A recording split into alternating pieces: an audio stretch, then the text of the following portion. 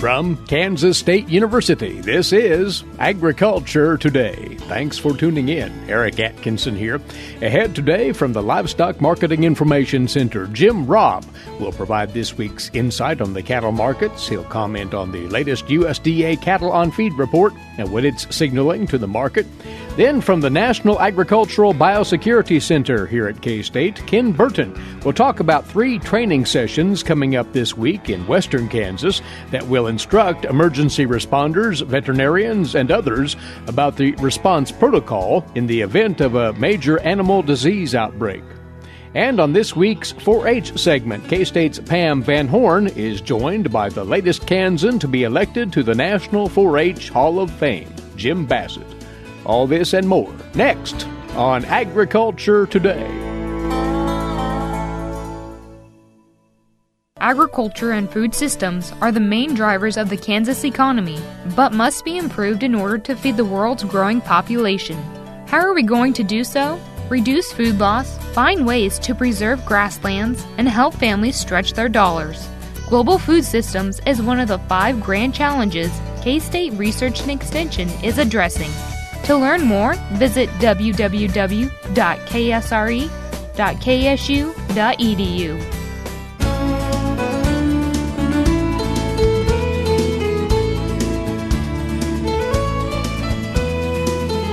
You're tuned in to Agriculture Today, our Monday edition. Thanks for listening as we open up this edition with a look at the cattle market trends, including the latest USDA cattle on feed report posted last Friday.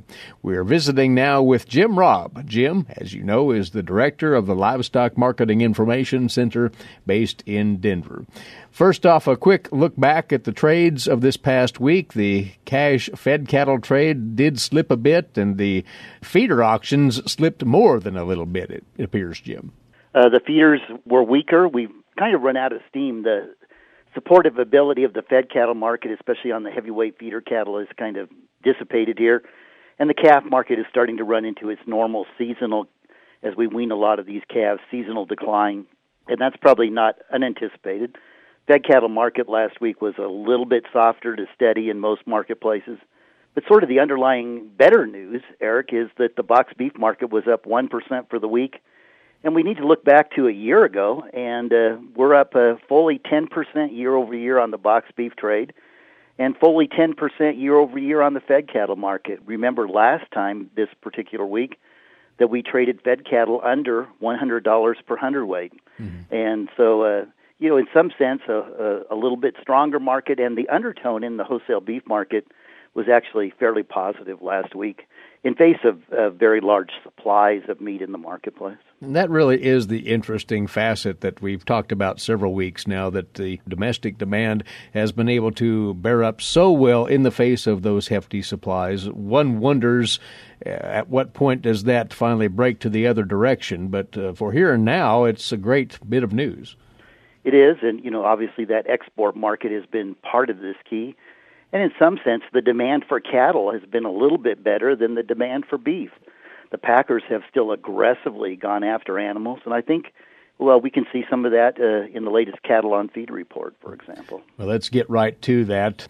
And what caught the trade's attention, likely, Jim, the placements figure, which was on the upper end of expectations. Well, as it was in the prior month, Eric, it's kind of, as Yogi Berra would say, deja vu all over again. Very wide ranges on these pre-report estimates, especially on placements, and then we came in at the upper end of the range on placed, up 13% year over year on a national basis. And I think, as you mentioned, that'll garner the attention of the marketplace. And that's a little bit larger than anticipated in all the states, all the major cattle on feed states. Except for Kansas, you were up 4% year over year, which is right in line with the pre-report estimates. But across the weight categories, in all of those breakdowns that USDA provides of under 600 pounds to over 900 pounds in terms of cattle entering feed yards, all those categories were up. And we were really up across the U.S. There was really no one place in the country that we can point to as having larger than anticipated placements. But that's what the market will focus on. But importantly, I think, and maybe sort of lost in the shuffle, has been the marketing data. The marketings were up, according to USDA, 3% year over year, but we had one less slaughter day than last year. So daily average marketings were a robust 8% above a year ago. And that may turn into be the longer story. We've marketed these cattle as they've really been pulled through the feedlots and into the packing sector. Again, rather strong demand for cattle, maybe even better than the demand for beef in the marketplace. And as we look at that marketing rate, it's really had some implications, and very positive ones from an overall market structure perspective. The last 5 consecutive weeks of USDA data, which goes through early October, shows that these steer weights have not increased 1 week to the next. They bounced around within a pound, and they ran 16 pounds per hundredweight on a dress basis below a year ago in the latest weekly data. So instead of seasonally increasing these weights, the marketing rate has been the factor keeping the weights below a year ago. And that's animals being pulled through this system to the benefit of the overall marketplace. So let's not forget the marketing number, and that probably is the fundamental economic force that has really been fairly positive year over year in our fed cattle market and feeding over into calves and yearlings. The overall on-feed inventory came in up 5% year over year. That was a little bit larger than anticipated too, Eric. Not out of the range, but again, a very wide range in terms of expectations. Summarizing it, then, we have a market that is finding a way to remain current in the face of these hefty supplies, which is something of an abnormality, Jim. It is, really, Erica. We've not had weather that has caused these weights to go down. It's really been the marketing system that has pulled cattle through, and that's very positive. And I think we see that in the wholesale beef market and in the year-to-year, even though fed cattle prices have not done much lately to the positive side from a producer's perspective. Again, we're more than $10 a hundredweight above a year ago, which does, kind of tell the story. Jim, you acknowledged the latest export numbers from the USDA. Those came out a couple of weeks back, and we might dig a little deeper into the finer points there. U.S. beef export tonnage during August, you note in the LMIC website article, the largest for any month since 2013, July of that year. So really impressive numbers. Has been now. In the summer months, we do export our largest tonnage on a seasonal basis. But those exports have been robust, especially to Japan. Japan has been the very strong market, and year-over-year gains that have been almost phenomenal, Eric. There's a demand profile going on in those export markets for the meat component that's been very supportive, and we don't want to forget that dynamic in the current marketplace. And as we look ahead, so we're on track now this year, calendar year 2017, to have record large beef export tonnage. The price is also part of the value, but that tonnage being record large is worth monitoring. Mm-hmm. And as we look ahead to 2018, we don't see anything that really changes that dynamic, although the international marketplace is always a bit fickle. The fundamentals in the export profile look good. The world economy is actually growing at a very significant pace on average, as is the U.S. economy. So the fundamental economic growth is driving this really strong export profile that we've had in 2017 and for the beef. Now, on the other hand, and drawing once more from information you've posted on the LMIC website, you're tracking the value of beef byproducts, and those, unfortunately, are falling back a bit. They are, Eric, and in contrast to beef and the exports, the byproducts, when we talk about hide, liver, tongue, inedible tallows, we produce a whole range of products besides beef, mm-hmm. and those are really driven by export markets in terms of their value and their price, and that's been a surprise with the growing U.S. economy, as we meant, or the world economy, as we mentioned. These byproducts have not been able to hold together very well, and the real surprising factor has been the value of hides. We export most of the hides in the U.S., but even the other components, liver and tongue, et cetera, that are very dependent on exports have been softer. We actually had some of the lowest values in several years in recent weeks, and we're down on a live steer basis about $1 per hundredweight compared to a year ago. But compared to 2014, we're down over $6 per hundredweight on a live steer basis. And again, this is being driven by the hide, which is tied to the leather marketplace. And it's a bit of a quandary as to why we've really struggled in the exports of hides. Now, we have produced a lot of cattle, hence hides in the United States, and we ran into a big backlog of cattle out of Australia in recent years where they had their drought and very high slaughter levels. So the world, apparently, although we don't really have data, seems to have a lot of hides in the process or in storage, and we're probably working through some of that. But, in contrast to the meat marketplace, the byproducts, which again are very important to the U.S. industry and driven by exports, have really lagged in here, and kind of for some probably supply and demand reasons that are a little bit opaque at this point, and we're still trying to sort that out. So it's hard to tell whether this tide will turn in regard to byproducts anytime soon.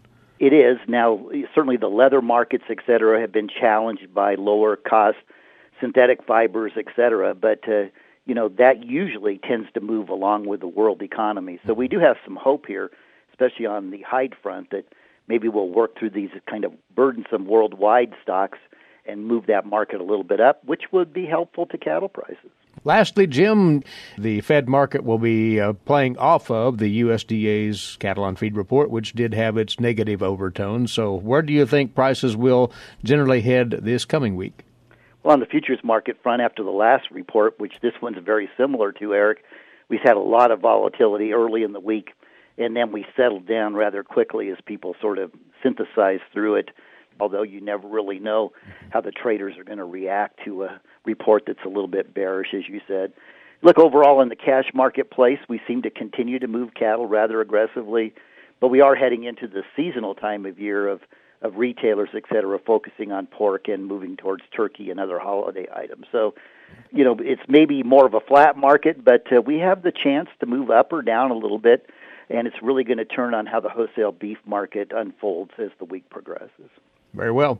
Always appreciate your input, Jim. We'll catch up with you again soon. Many thanks to you. It's been my pleasure, Eric. Offering up those comments on the cattle trading trends, Jim Robb. He's the director of the Livestock Marketing Information Center, which is, of course, co-sponsored by K-State and numerous other land-grant universities. This is Agriculture Today. We'll return shortly on the K-State Radio Network. For 25 years, K-State Research and Extension's Kansas Agricultural Mediation Services has been providing a no-cost, confidential place to call in and visit with an agricultural lawyer. Our experts are available to help you producers handle legal and financial issues. Explore your options and generate solutions. Call us at 800-321-3276 or visit us online. Kansas Agricultural Mediation Services.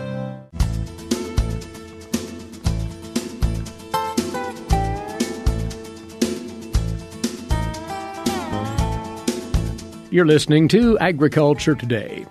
On this segment, we want to brief you on a trio of special training sessions that are coming up later this week, Tuesday, Wednesday, and Thursday, as a matter of fact, in southwest Kansas, and it's in the cause of preparing local responders to the potential for an animal disease outbreak.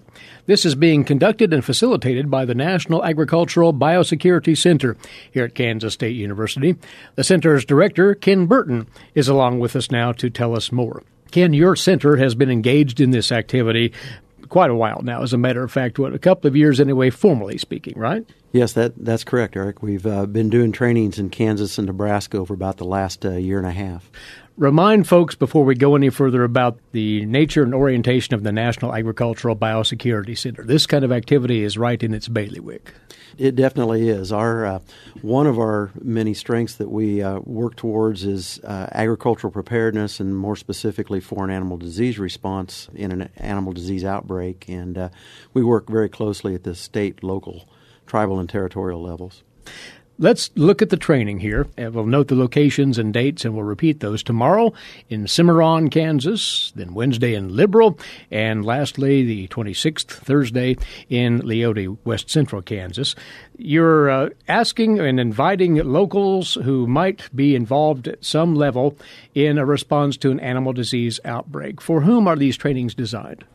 Well, actually, in a rural community, Eric, many people are going to be involved and impacted by a high-consequence animal disease outbreak. And so anybody with an interest would be invited, but we most specifically target non-traditional agricultural first responders, and in that group we kind of include firefighters, law enforcement, emergency medical personnel, animal husbandry, livestock producers, veterinarians, veterinary technicians, extension personnel, anybody that actually might be called into play should a foreign animal disease outbreak occur. And as you're saying, a number of these folks may not be acquainted whatsoever with livestock diseases or animal diseases more broadly, right? Exactly. Many personnel are very familiar with emergency response, but the animal disease part of it, they may not have an idea of exactly what their role might be or where they might come into play. When you talk about this, what are the big differences there between a general emergency response and an animal disease incident?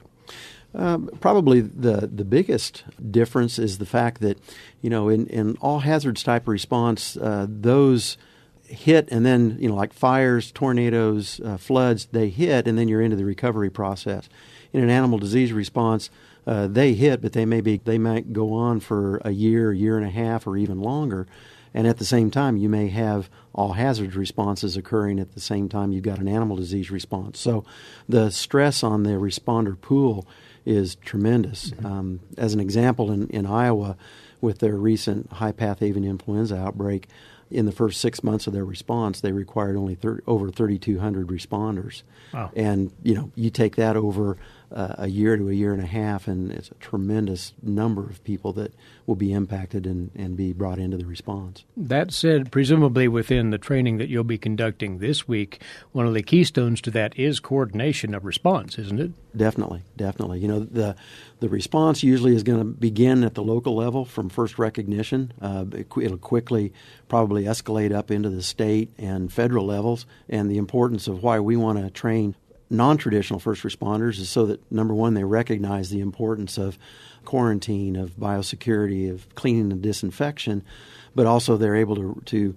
talk the talk with the federal and state officials so that they can give the best information possible so that the state and federal entities can respond in the best manner possible.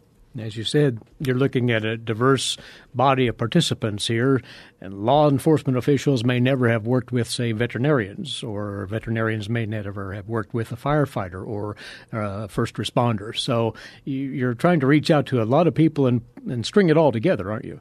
Most definitely. Law enforcement is going to be very important in movement control. Checkpoints and those types of things on highways. Firefighters are very familiar with hazmat, cleaning and disinfection, so they're going to have a role and need to also understand the quarantines and the lines of separation and the movement effect. So, it's a whole different approach to a response issue. And in fact, merely identifying an emergency, that's key here too, isn't it? Most definitely. The earlier animal disease can be identified, the quicker you can bring in response and shut it down. How are you conducting the training then? What sorts of methods do you use within these sessions to bring these concepts to the audience? It's a combination of approaches. We have lectures on 5 different modules that we present and from the lecture, and then also slides. But then we also have interactions with the students where they actually don and doff personal protective equipment, put it on, take it off, learn, why they would be using particular types of personal protective equipment. And then at the end of the day, we kind of bring it all together and put it into a tabletop exercise where we have them do a little role playing where they go in and assume different roles within a rural community and have to talk about what areas would you quarantine, what areas would you stop traffic on. If you had a sale barn in that small community, how would that impact all of the other movements within the community or other people within the community? Mm-hmm. If the school's outside of the quarantine zone, how do you get students in and out? So it's kind of a fun lesson that we bring everything together and have a good discussion. But it definitely mimics a real-life potential incident here then. That's sure what we try to do, yeah. You've conducted this in other places, most notably in Kansas and Nebraska. What's been the feedback that you've gotten from participants on this, Ken? I think the biggest feedback is, we had no idea that this would be our role, or the other part of it is we had no idea the impact that it would make outside of the livestock industry. And the other, the other businesses and the other day-to-day routines that would be pretty heavily impacted. There's one other component we might mention before we remind folks about the dates, locations, and the potential yet for participating.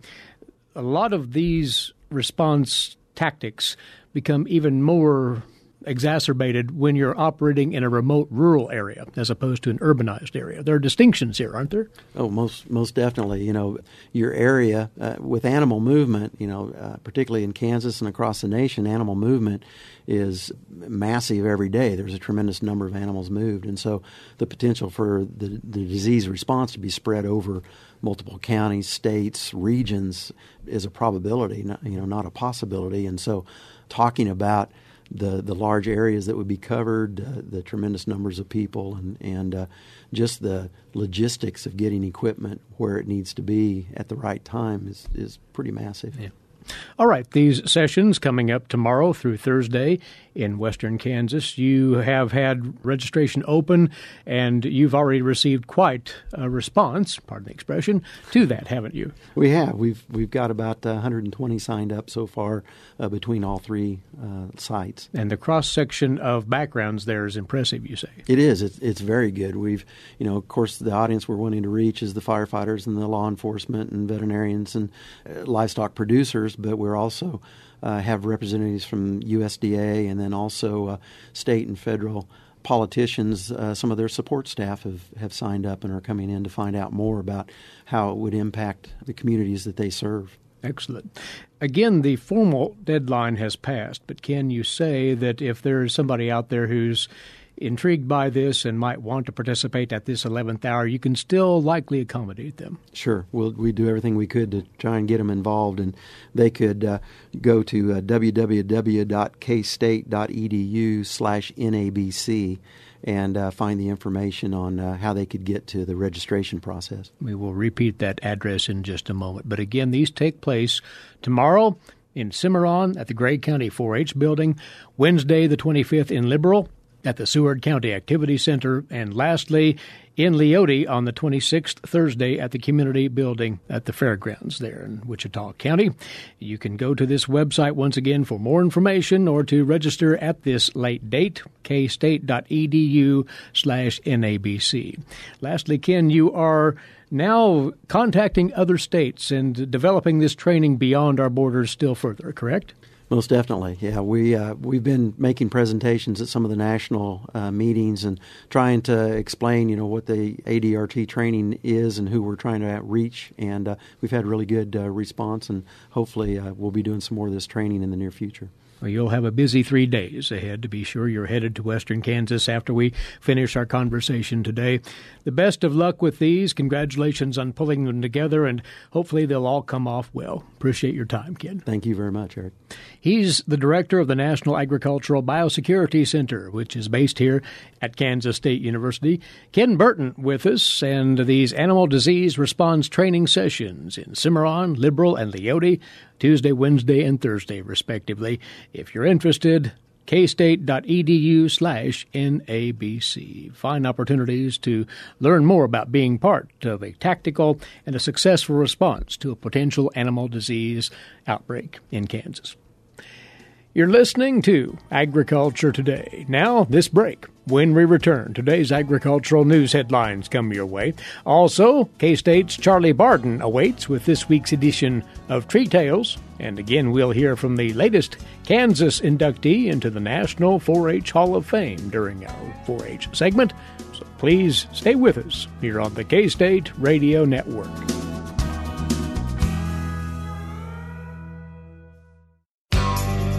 Have you ever thought about where your food comes from?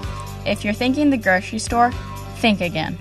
Facts show that the American farmer feeds more than 129 people. They are continually increasing and improving their operations. A wide variety of crops and livestock are grown in Kansas as well as the United States, providing food to your dinner plate. Next time you see a farmer or rancher, thank them.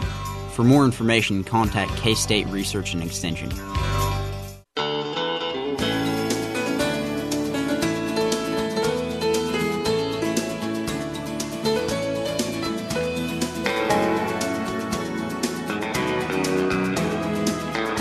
Agriculture Today resumes now here on the K-State Radio Network. Again, we're glad to have you along. Eric Atkinson here. Today's agricultural news headlines for you now, courtesy in part of DTN. Congressional trade lawyers and attorneys from private firms in Washington have begun meeting informally to come up with ways to challenge any decision by President Trump to pull out of the North American Free Trade Agreement. The private attorneys and congressional aides say the contingency planning is in the early stages, and most don't want to discuss the matter publicly while the talks over NAFTA are continuing. But with NAFTA negotiations having hit their most difficult stage so far in the round that ended this past week, and with the president repeatedly warning that he will pull out of the pact if trading partners can't agree to U.S. demands, these talks over how to respond to a withdrawal have taken on a new urgency, according to those involved.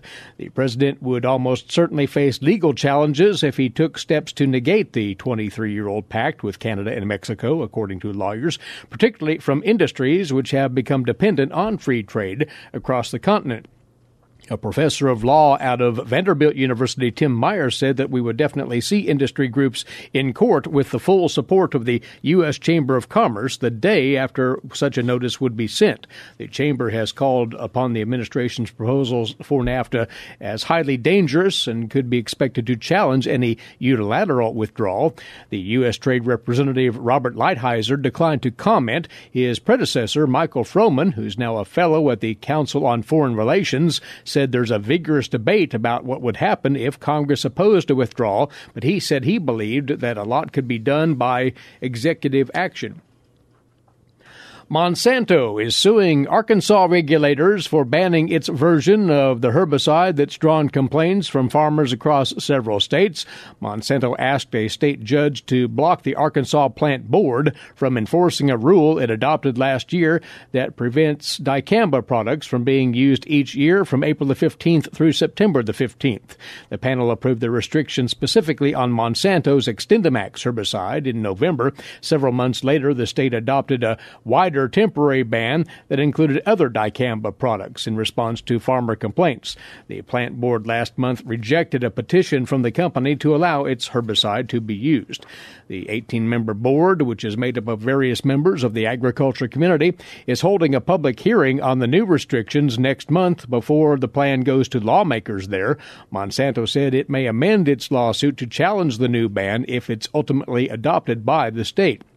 Now, this lawsuit comes a week after the Environmental Protection Agency announced it had reached a deal with Monsanto, along with BASF and DuPont, which also make dicamba herbicides, for the new voluntary restrictions for the use of the product. Under the deal, dicamba products will be labeled as restricted use beginning with the 2018 growing season.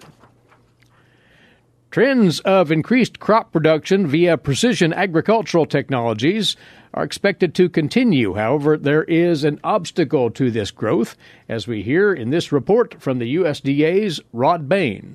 Nick Tyndall of the Association of Equipment Manufacturers says precision agriculture and the farm machinery that comes with it is so high-tech, what with its average 6 to 10 onboard computers and more computer code than the space shuttle. We expect in the next 100 years to see more productivity gains from the manipulation of big data than we saw in the last 100 years from mechanization. And he explains what is currently the biggest obstacle involving that increased productivity. That future where we're collecting data points on every single plant and every single field from the time it's planted to the time it's harvested and manipulating that to create real-time actionable data is only possible if we have wireless connectivity in those fields, to upload telemetrics data, to have the transfer of that soil information to your agronomist. A challenge coupled by creating wireless and broadband services that provide both high-quality and affordable connectivity for producers and their equipment. I'm Robb reporting for the U.S. Department of Agriculture in Washington, D.C. And a calendar reminder for you about an event taking place a week from this Friday. Advances in cover crop research at K-State will be featured at the 2017 Agronomy Field Day. That's Friday, November the 3rd, taking place at the Ashland Bottoms Research Farm south of Manhattan. There will be a focus on understanding the role that cover crops play in water quality, in weed control, soil quality, and more. Specifically, there'll be discussion of using cover crops for weed suppression by K-State's Anita Dilley, Charlie. Improving soil quality with cover crops, Deanne Presley to take on that. Protecting surface water with cover crops and fertilizer management, K-State's Nathan Nelson will address that. Soybean yields and cover crops, Ignacio Ciampiti. And 10 years of cover crops in a no-till wheat, sorghum, soybean rotation covered by Craig Rosenbaum. Lastly, cover crops and nutrient management, nitrogen management specifically, by K-State's Peter Tomlinson. This field day will begin at 9 o'clock in the morning, Friday the 3rd, wrapping up about 1 o'clock. There will be 1-hour tours concurrent during the morning starting at 9:30. No charge to attend, but pre-registration required by October the 30th. Contact Troy Lynn, 785-532-5776 at K-State for pre-registration, 785-532-5776. Now it's on to this week's edition of Tree Tales with K-State Forester Charlie Barden. Charlie? If you have driven through eastern Kansas recently, you may have noticed woodland areas with a dense undergrowth of bright green shrubs with red berries growing wild. The berries are clustered around the stem, and the leaves will hold a bright green color right through November. These are not from native shrubs, but from one of either two species of bush honeysuckle, Amer or Tartarian, which can get 6 to 20 feet tall. This landscape shrub has become a serious understory invasive throughout the Midwest from eastern Kansas through to Ohio. Many states even have it on their noxious weed list, though here in Kansas that designation is usually reserved for crop field or grassland weeds. Bush honeysuckles are also noticeable in the spring as they put out leaves much earlier than most other trees and shrubs. These leaves also stay green much later in the fall, as I just mentioned. This long growing season gives it a competitive advantage over our native species, and the vigorous growth can shade out and take over a woodland understory, reducing the number of native wildflowers, other shrubs, and even desirable tree seedlings like oak and walnut. So if you want to promote native plants on your property, then you may need to control bush honeysuckle. Honeysuckle seedlings can be readily pulled when the soil is damp. Chemical control is needed for larger infestations, as cutting alone will only result in vigorous resprouting. Foliar applications of glyphosate, such as Roundup, in fall works well. This can be done late after the leaves have fallen off most native plants, so that just the bush honeysuckle absorbs the chemical. Immediately treating cut stumps with Tordon RTU or concentrated glyphosate is also quite effective. Several studies have shown basal spraying with trickle pear, such as Garlon, not to be effective, while basal application with 2,4-D and picloram seems to work well, using an oil carrier to penetrate the bark. Always follow all label instructions whenever using pesticides. You've been listening to Tree Tales. I'm Charles Barden, a forester with K-State Research and Extension. Thanks, Charlie. And this is Agriculture Today. Did you eat today? Thank a farmer. A way to get more involved in agriculture is through 4-H and FFA. Through 4-H and FFA, we have been given multiple opportunities to grow as leaders and learn more about agriculture. You can learn skills related to jobs, public speaking skills, and you get the opportunity to travel around the country and meet new people. If you want more information about getting more involved in 4-H and FFA, visit them on their websites at kansasffa.org and kansas4h.org.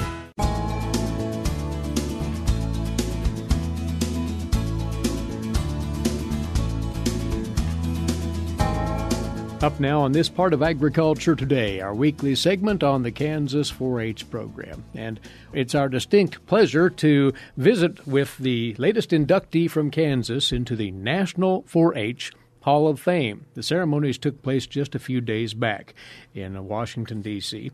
Along with us now is Pam Van Horn. She's a Research and Extension 4-H specialist at K-State who has escorted our guest to the studio.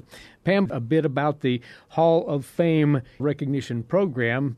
Kansas has been well represented here in recent years. That is so true. The Hall of Fame, as we know, has been established for 15 years now, and Kansas has been very fortunate that we have 15 laureates into the Hall of Fame. The National 4-H Hall of Fame is where 4-H enthusiasts, whether they were professionals, financial supporters, or extension staff, they can be volunteers, but they are honored for their contribution to 4-H, the large movement of 4-H across the nation. And they are nominated by the state staff? How does that work? Each state has an opportunity to nominate a candidate. So we have had a good pool of candidates across the nation to go through this vetting process. Well, without any further ado, let's meet the latest inductee once again from Kansas, the 2017 class recognized at the National 4-H Youth Conference Center on October the 6th. Jim Bassett will be a familiar name to those of you acquainted with the 4-H program here in the state. Jim, congratulations to you, first of all. Thank you very much, Eric. Tell us about how you became indoctrinated in 4-H as a youth in northeast Kansas. I started when I was 8 or 9 years old as a 4-H member at our club at Dover, Kansas. In that period, 4-H was a very important part of our community and of my individual life. And as you noted in your presentation upon receiving this recognition, you learned some core values right then and there within your 4-H experience. I sure did. I can definitely state that learning those values have stayed with me throughout my business career. And what are those, to list them out? Well, you're kind of giving me a test there, Eric. Right.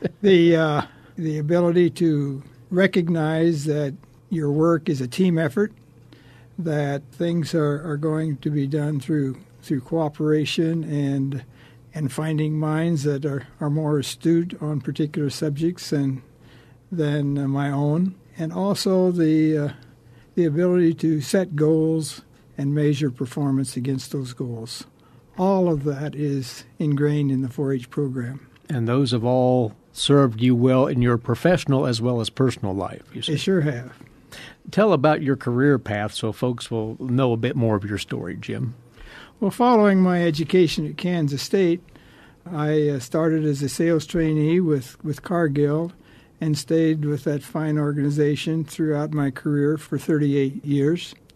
Those principles that I talked about being generated in the 4-H program played an important role in any of the success I enjoyed with that company. You had a broad array of successes in an executive capacity for a number of those years.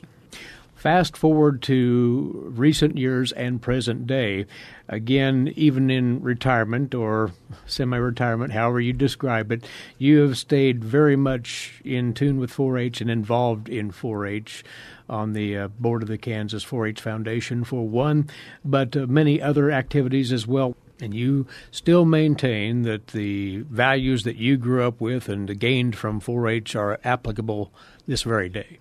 Absolutely. I know of no other organization that can do more for youth than the 4-H programs, which are so dependent upon the role of volunteers. And you, to that point, have been championing that volunteer initiative here in Kansas and with 4-H, encouraging those who could contribute to the program to step up and be dedicated volunteers. I know of nothing more important than growing our volunteer ranks and providing them the resources they need to implement the 4-H programs through 4-H clubs with youth. There is great opportunity, and at this time in Kansas we have approximately 10,000 volunteers serving youth and about 60,000 youth impacted by those volunteers each year. We are committed to growing those numbers and feel that by doubling our volunteer ranks, we will also double the impact of 4-H on our youth in Kansas. From your experiences as a volunteer, the rewards of serving in that capacity are tremendous, aren't they? If you have a feeling for youth, you're going to be very well rewarded. Jim, want to ask you what this recognition means to you, that is, being elected to the National 4-H Hall of Fame. Well, I think it probably recharges one's batteries and makes you want to do more. I can recognize so many people across the state that do so much for 4-H, and if we can continue to find resources to support today's volunteers and tomorrow's volunteers, our youth in Kansas will have a significant advantage over kids who are not so privileged to have the 4-H adventure. Very good. And Pam, we'd bring you in to close out and to reflect on Jim's selection to the National 4-H Hall of Fame.